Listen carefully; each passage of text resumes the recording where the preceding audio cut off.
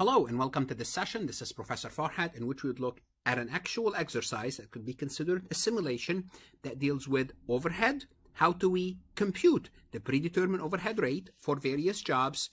And what do we do when we have an overapplied, compute that amount, or underapplied overhead, and what do we do with it?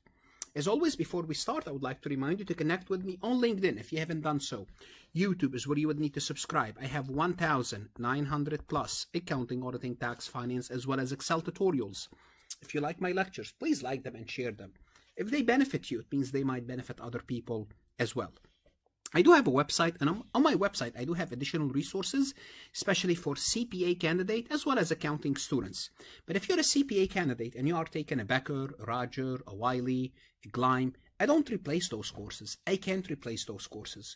What I can do is I can make the material on those courses much more interesting and much more beneficial to you. So if you use my resources to study, then Becker, Roger, and all these courses, then you can use them to their max efficiency. So I strongly suggest, if you're a CPA candidate, to check out my website. So let's take a look at this problem. Northern Rim Parts estimates, so the first word is important, its manufacturing overhead to be $495 and its direct labor cost to be $900,000.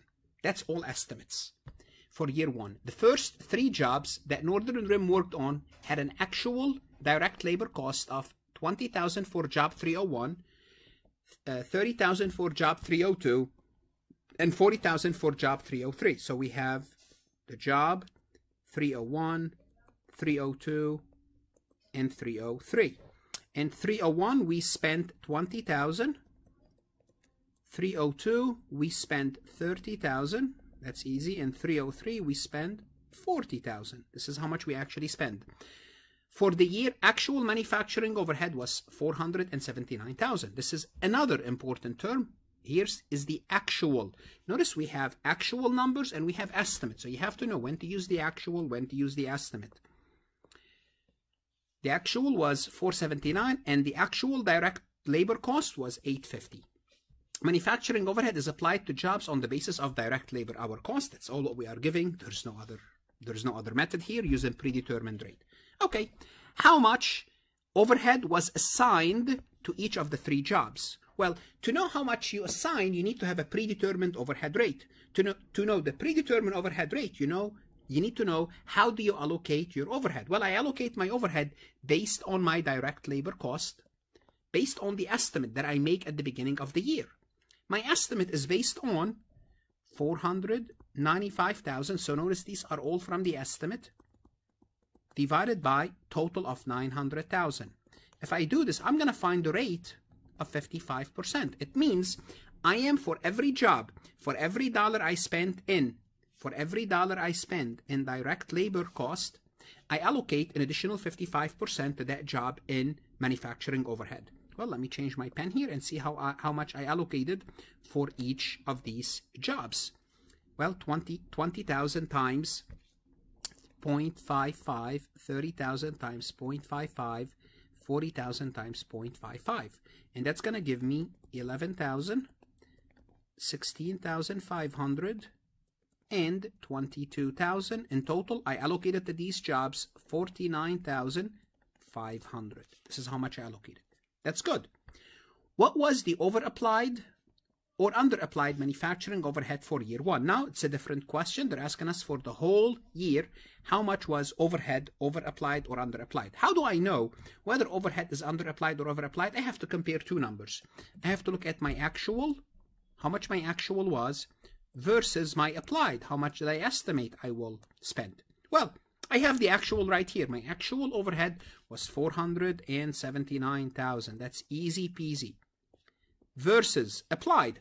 Well, how do I apply? I applied based on direct labor hours. What was my direct labor hours? My direct labor hours were 850,000.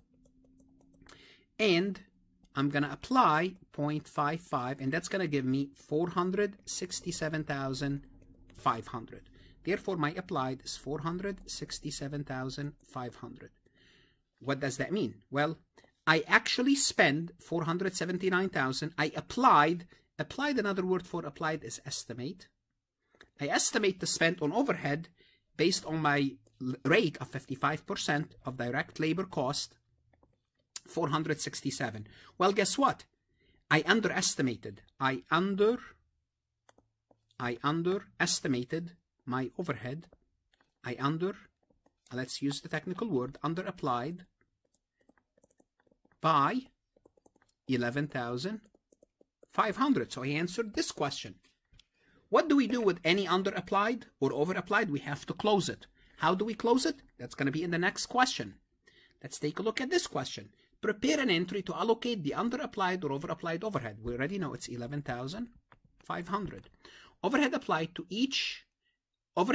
in each of the inventory accounts. So what they want us to do, they want us to take this 11,500 and allocate it to work in process, finished goods, and cost of goods sold. Now, how do we allocate? Sorry.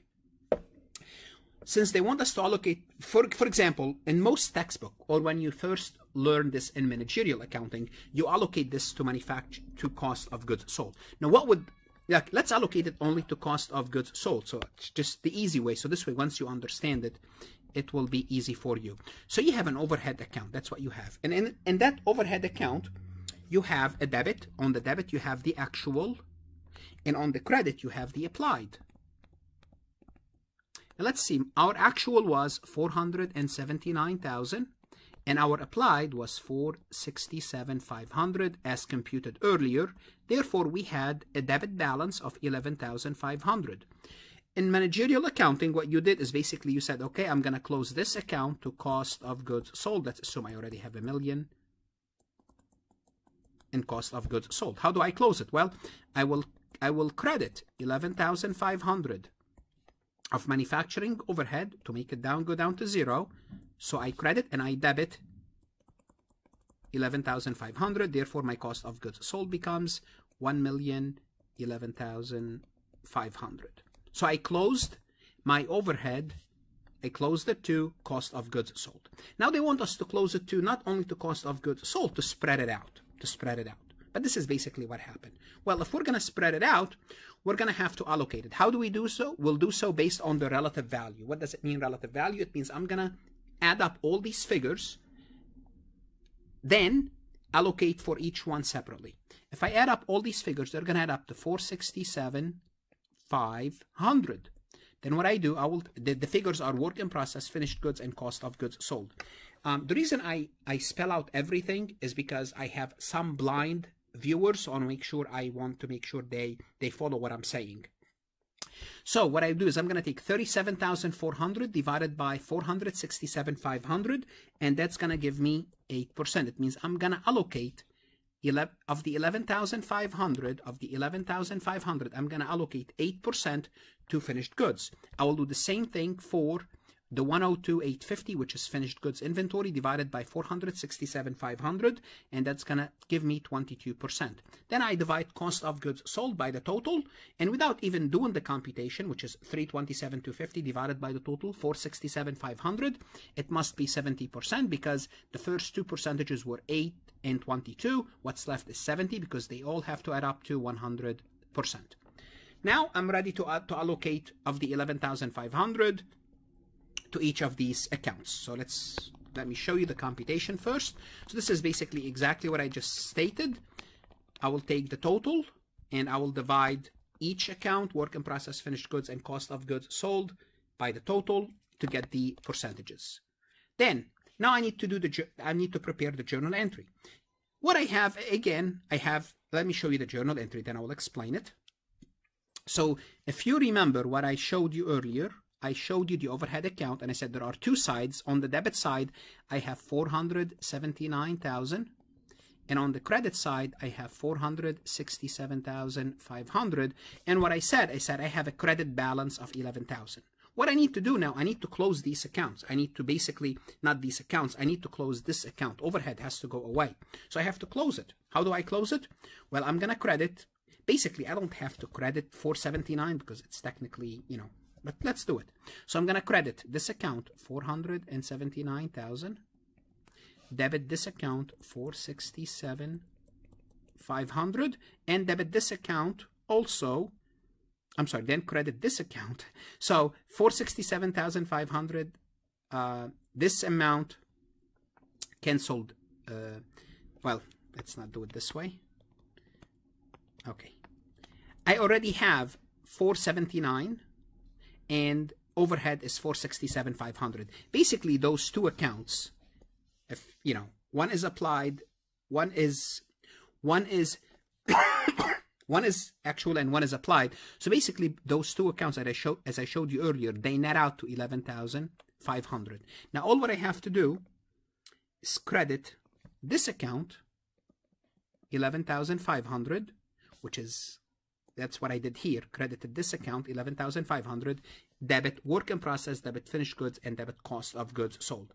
And now you know, you understand why I showed you the simple entry: credit overhead, debit cost of goods sold. Here they show it to you in like a little bit more involved, which is, it's not much. Then taking the 11,500 and spreading that number over three accounts: 920, 2530, and 8,050. And notice what happened overall. All the accounts are down to zero. So after I have 11,500, I credited 11,500. My overhead is zero, whether it's debit or credit. Now it's zero. So I allocated all the overhead. So basically, the overhead is gone. The overhead is gone. So simply put, how would I journalize this entry? What I would do, I would say, I will debit work in process. Basically, what it boils down to, 920, debit finished goods, 2530, debit cost of goods sold, 8,050, and credit the total manufacturing overhead, 11,500. So as long as you have those two accounts, the 479 and the 467,500, the debit and the credit and the overhead, this entry will close everything. But in this entry here, they're telling us you are also closing the other two accounts. We already kind of closed them. Hopefully you'll see both journal entries and you understand both.